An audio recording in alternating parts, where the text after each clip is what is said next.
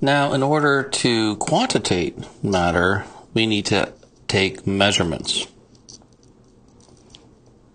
So let's talk about the measurements of matter. And, we really have two different styles of units, I suppose, if you will. We're really interested in, SI units.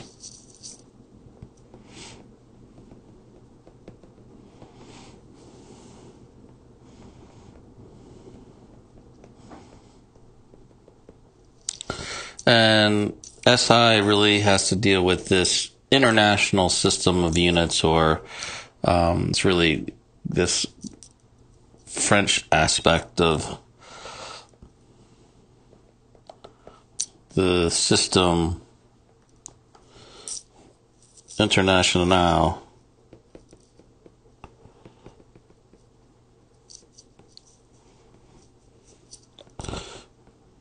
of units. So we tend to look at these SI units. That's what we're really interested as scientists. However, there are or there is a different version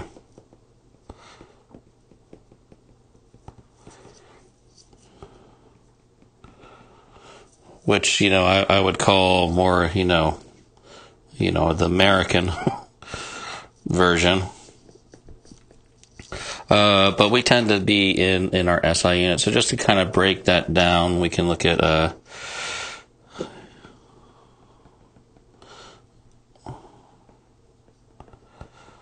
we can look at SI units, we can compare that to American type style units, but keep in mind that what we're really interested in and going forward is the understanding of SI units. But since there are two conventions, we need to be able to, kind of go between both of them. So mass would be a great way to quantify style of matter, right? Basically how much it weighs. In terms of SI units, we look to the gram or grams. In terms of American, we tend to use pounds or lbs. So it's kind of a distinction between the two. There are 454.5 grams within a pound, so there's a way to go between those two different units. But as scientists, we go with the SI. Another mode of measurement could be length. And so the meter is the SI unit, or little m. And then we could use maybe inches or even feet as our American version of that meter.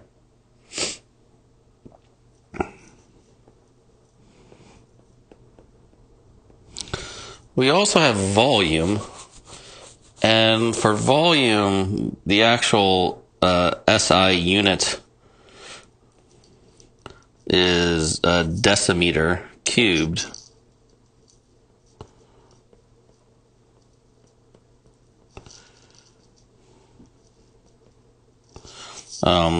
Which is equal to, we're not there yet in terms of this lecture, but that's technically what the SI unit for volume is.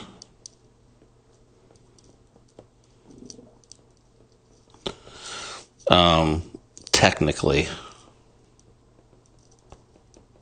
But we don't tend to use the decimeter cubed idea with a lot of the chemistry that we look at. We tend to look at the liter, or capital L, And you can compare that maybe to the gallon in terms of the American version.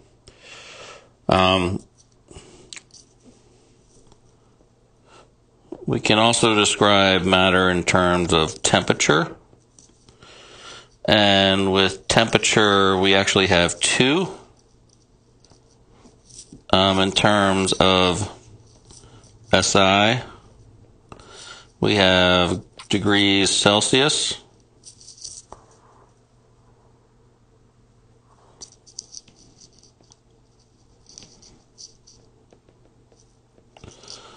And we have Kelvin.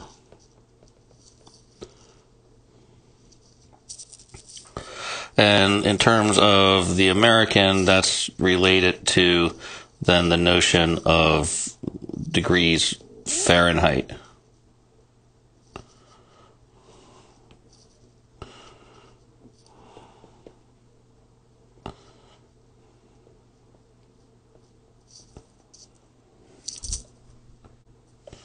So there's our temperature. We find with the SI units, sometimes we look at degrees Celsius in terms of, a lot of times with like boiling point and melting point type ideas. When we get into thermodynamics and looking at, heats of energy and spontaneity of reactions, we'll be getting into Kelvin as the unit.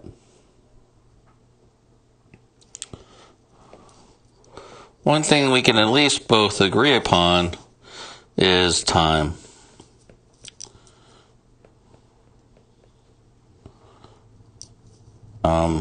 In terms of both, we're in terms of seconds as far as that goes. And to be honest, time just does vary as far as hours and minutes, but at least we're all on the same page as far as that goes. We have some other notions, such as pressure. Again, this is one where a unit that we don't tend to use a lot within chemistry is a Pascal.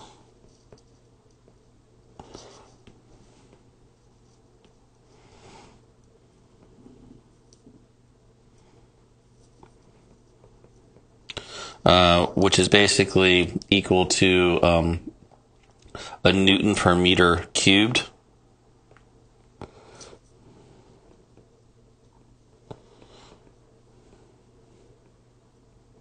I'm sorry, I said cubed, meter squared.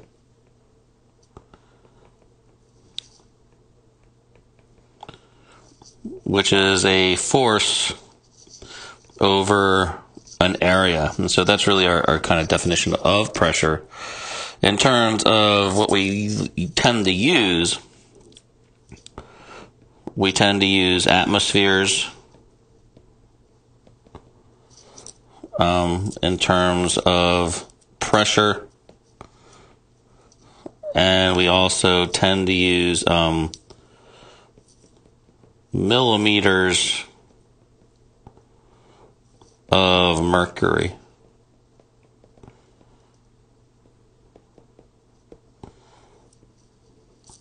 So we tend to use that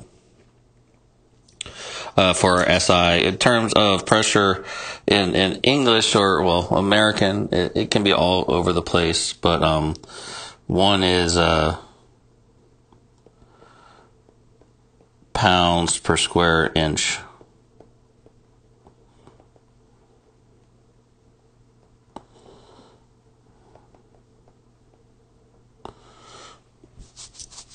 So there's pressure. Last one that we might have is this idea of energy.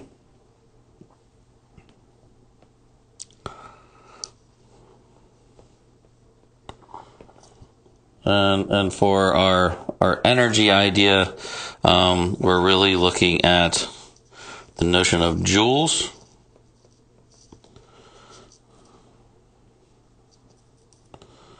In terms of that idea of joule or energy right, is equal to force times distance.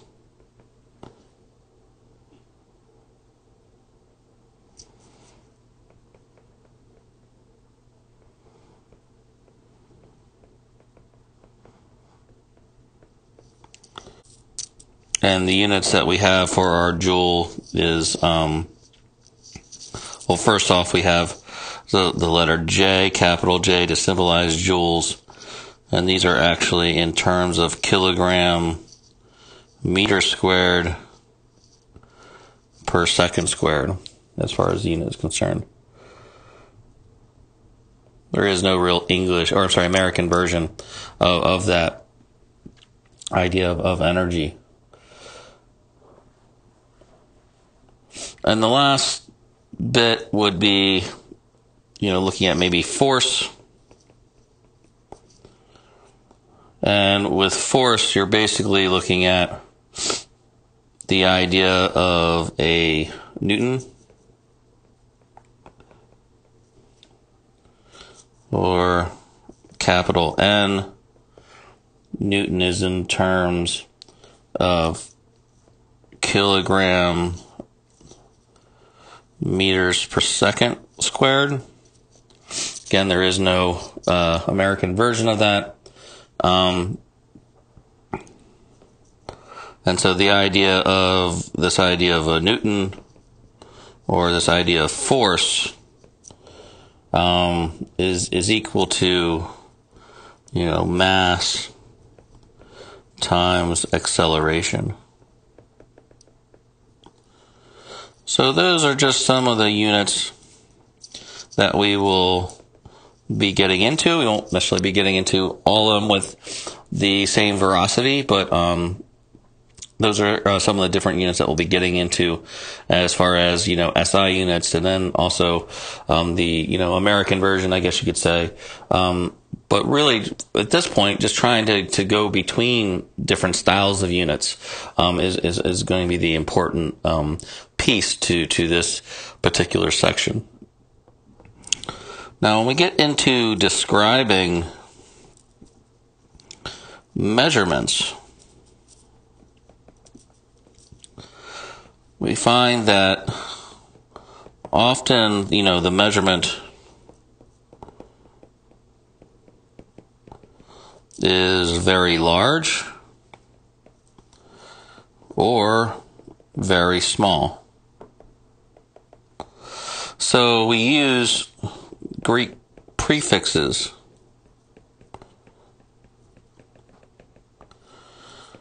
to help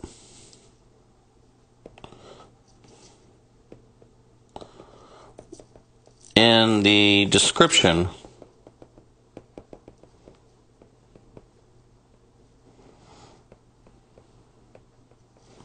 of a number.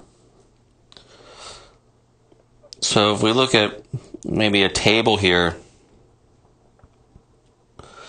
we could have, the number of units.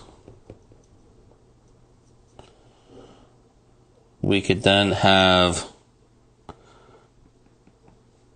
the Greek prefix.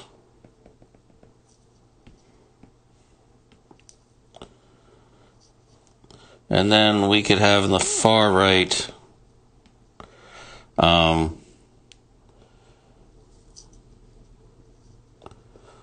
the Greek prefix shorthand.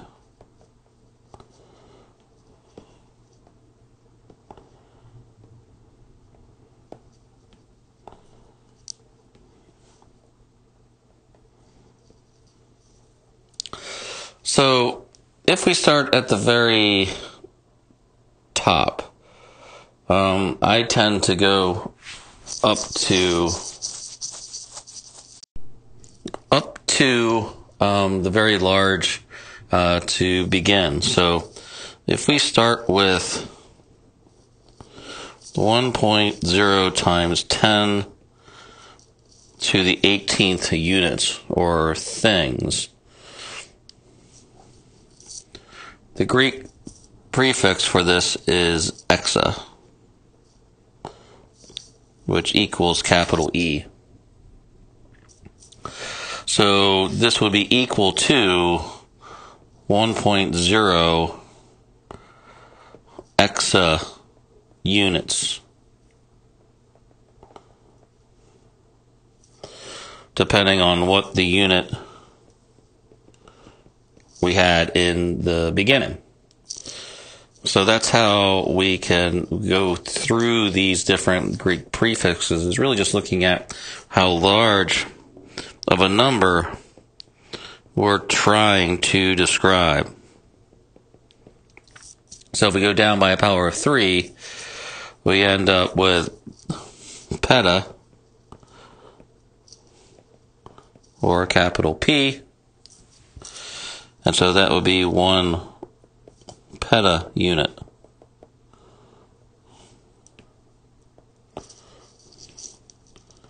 We tend to see this going down by powers of 3, so that's what we see for the next. We go down to 1 times 10 to the 12th units, so looking at still very big numbers. This would be tera, or capital T, and so this would be 1.0 tera units. You might be familiar with computer drives and things of that nature. We have now drives that are in the terabyte region, right? And that's what that tera is standing for. It's standing for the number of units. In this case, the unit is a byte in terms of how much information that particular hard drive can store. If we go down to 1 times 10 to the 9th, that's where we now have giga,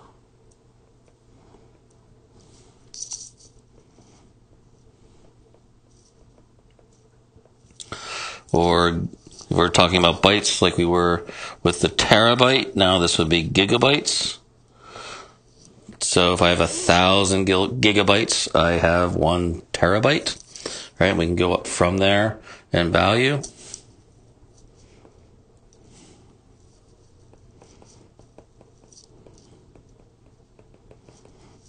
We are talking about 1 times 10 to the 1 times 10 to the positive 6 units. Now we're looking at mega.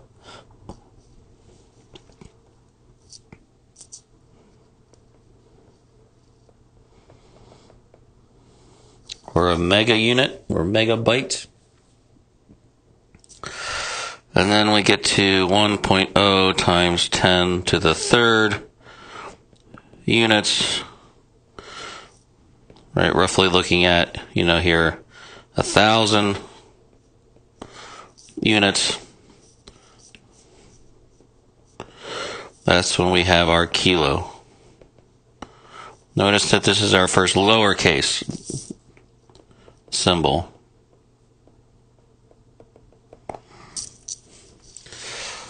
So if you have a kilo of cocaine, well, you have 1,000 grams of cocaine, and you are probably in for a lot of trouble.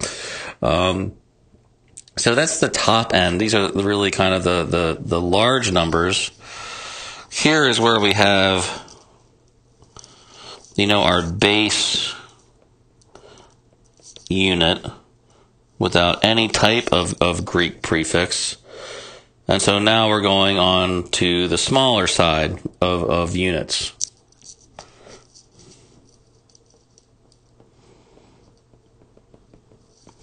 So if I have 0.1 units, well, then that is a deci, or smaller d, or a deci unit. Decimeter, decigram, what have you. If we go to the next level, we end up with centi.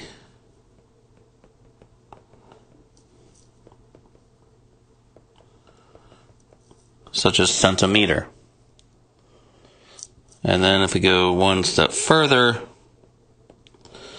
Now we're talking about, 1.0 times 10 to the negative third units. That is a milli.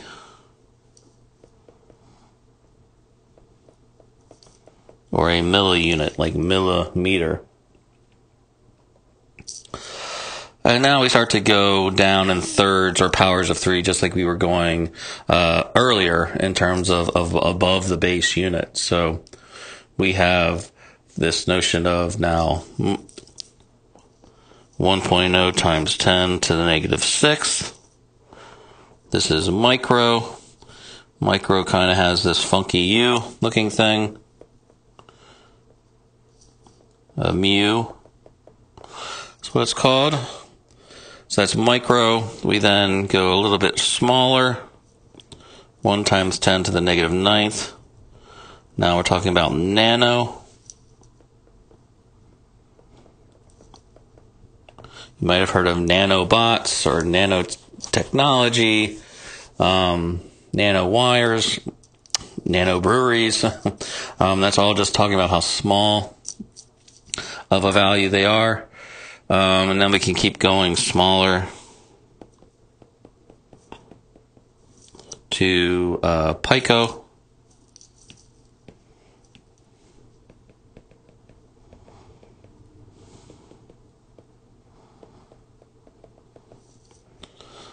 And then to 10 to the negative 15th, which is femto.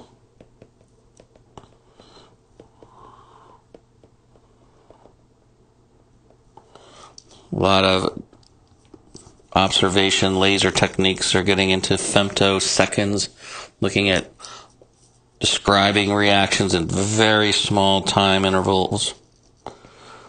And now on the opposite end of the spectrum of 10 to the negative 18th, we have atto.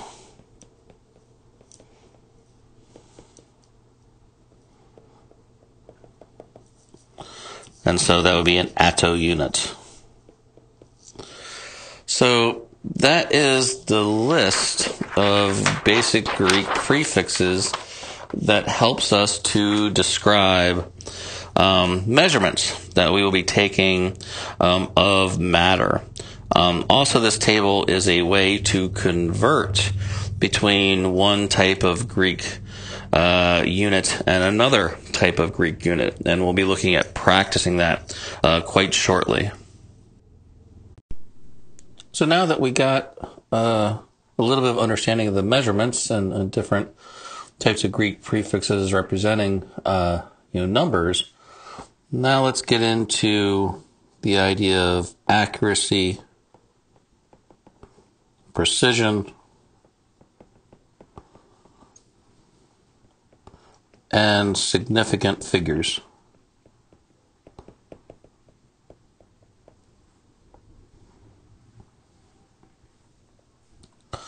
So we basically have 3 terms here that we kind of have to kind of walk through. Let's start with accuracy.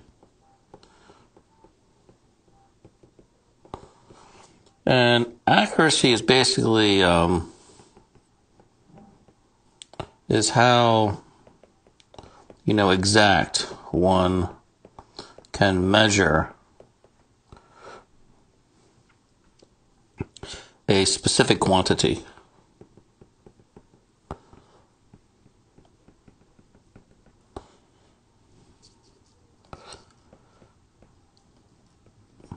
Accuracy is really dependent on the instrument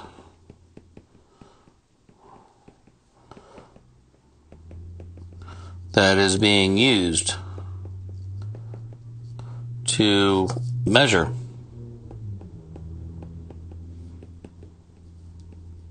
the quantity.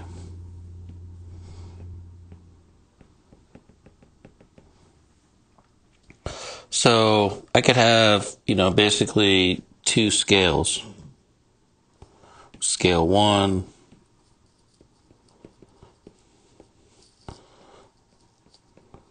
and scale 2. And if I weigh,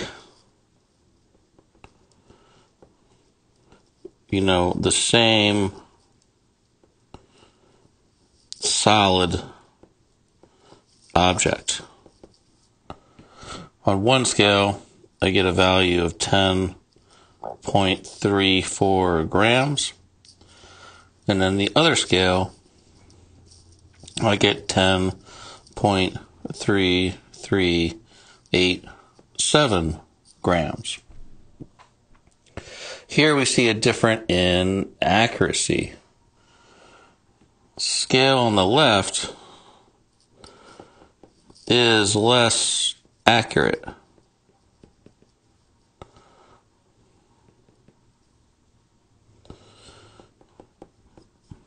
It can basically measure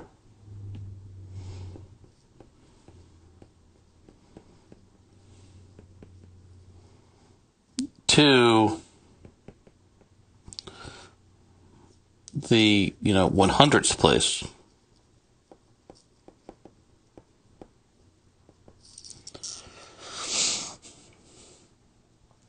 While on the right, scale 2, we have something now that is more accurate, since it can measure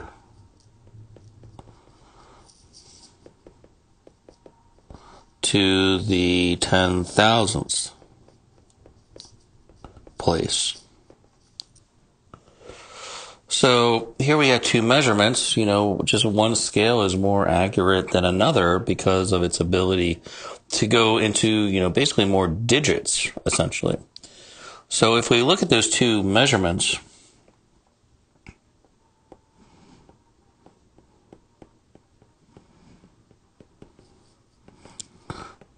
there are what I like to call known values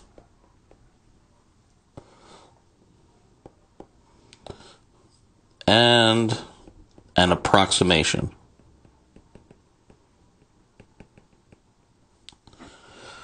If we go back to our examples of scale 1 and scale 2, scale 1 had the 10.34 grams, while scale 2 had the 10.3387 grams. So when we look at these digits, the first three of scale 1 are known, that we actually know that it's 10.3 grams. And even if this is a digital scale, that last digit that we have here is really an approximation.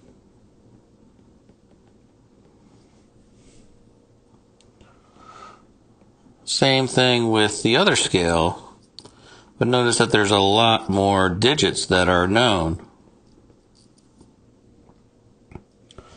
We can go all the way over to the 1,000th place, and then we finally get to the last digit, which is the approximation.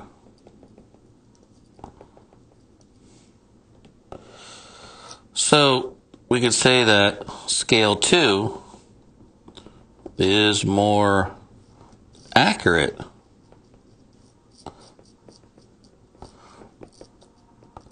since there is a greater detail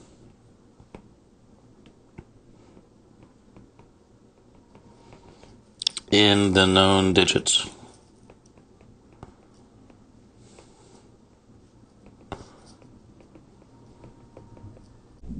Another example that might make this more clear would be to look at maybe two rulers. We have ruler 1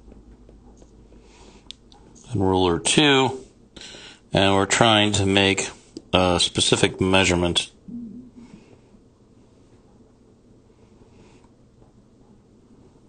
So here's our ruler 1. Let's say this is in inches. Right, we would have 0 on the far left. We would have 1.0 on the far right. And so we're using the same, style of ruler for each 1 and 2, but ruler 2 has more hash marks, or, more ways to define measurement. So maybe something that looks like that, and then something that looks like that. So just have basically a rough measurement with our ruler. And we're going to measure the same exact distance. So here is our distance. We're going to measure the same distance for each ruler.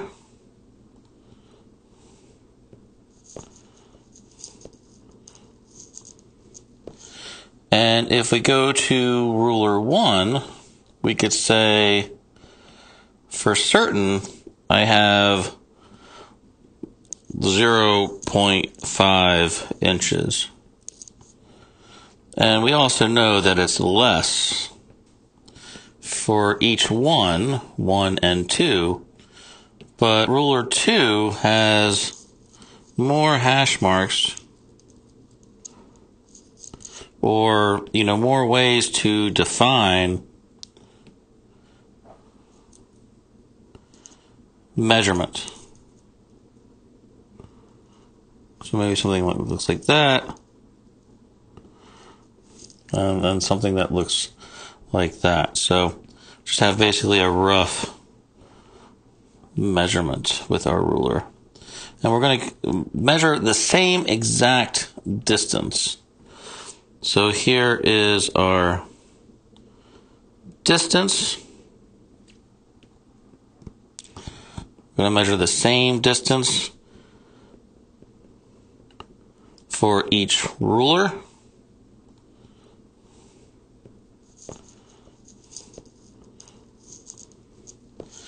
And if we go to ruler 1, we could say, for certain, I have 0.5 inches. And we also know that it's less than 1.0 inches. So that's the idea of, kind of the known value. And now we go to an approximation, meaning that, well, I know it's greater than 0.5. It's, at least 0.5 inches, but it's a little bit more than that.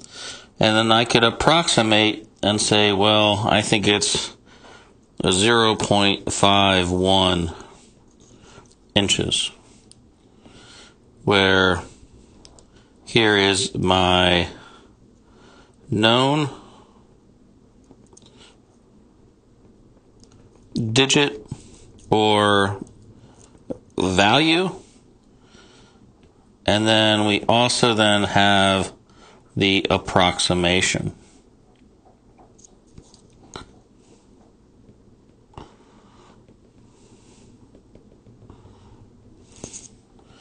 So that's about as far as I can go with using that specific ruler. With the ruler 2, I also know it's 0.5 inches. I know it's past that, but I know it's less than 0.6 inches. And that's just because there's a greater level of accuracy within this ruler. I can measure quantities much more specifically. So if I come down, I could say, well, I know that it's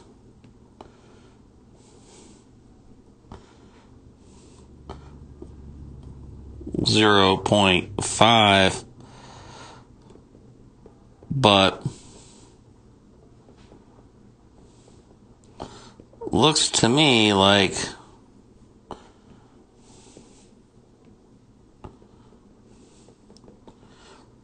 it's more than 0.55. And so now I can go to another level of accuracy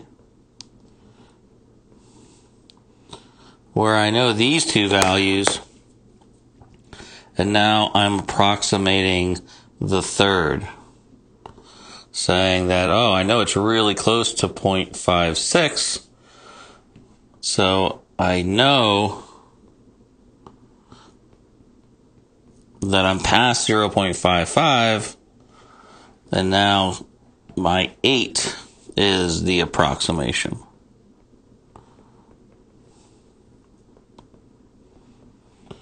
So that's the idea of accuracy, is that accuracy is very dependent on the tool that's actually used in the measurement, the greater level of ability in terms of measuring, the greater level of accuracy that's actually there.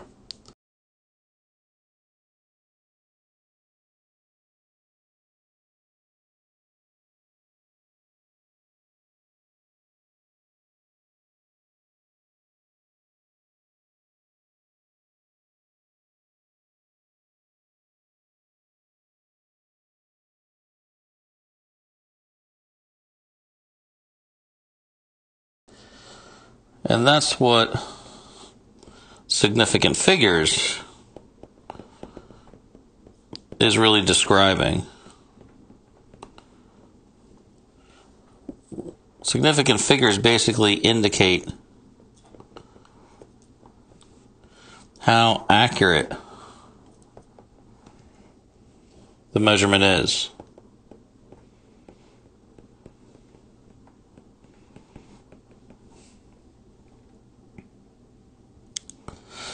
The greater number of significant figures,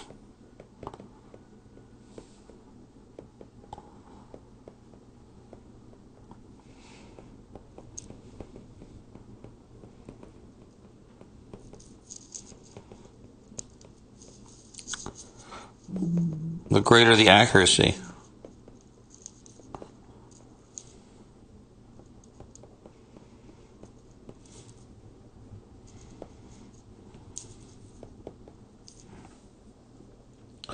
So when we always look at a value, let's say, of a measurement, there's always going to be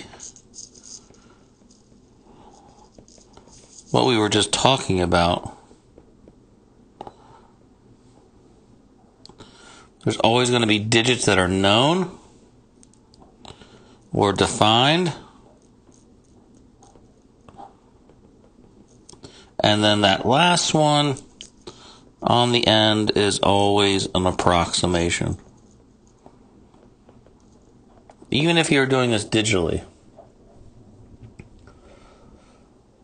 So that's the idea of significant figures, and then the relationship to accuracy. Precision is basically how reproducible are the measurements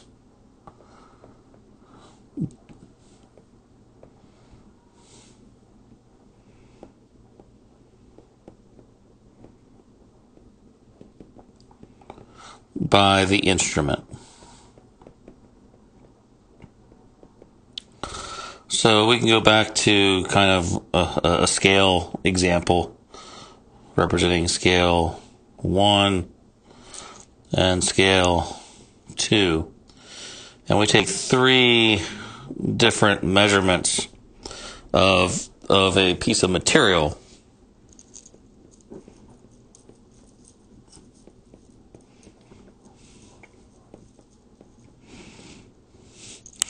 First scale, we get 10.01, 10.00, and 10.01 grams for those 3 distinct measurements of the same material.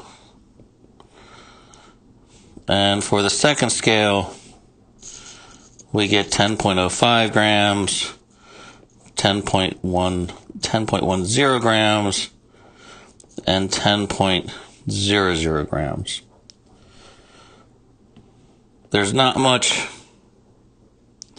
difference here. This scale is more precise, reproducible in terms of these results that we're having. While on the right side, right, this scale is less precise, not reproducible.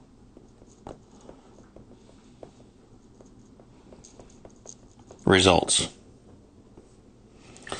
And one thing to note is that both scales have the same accuracy, since they measure to the same number of significant figures.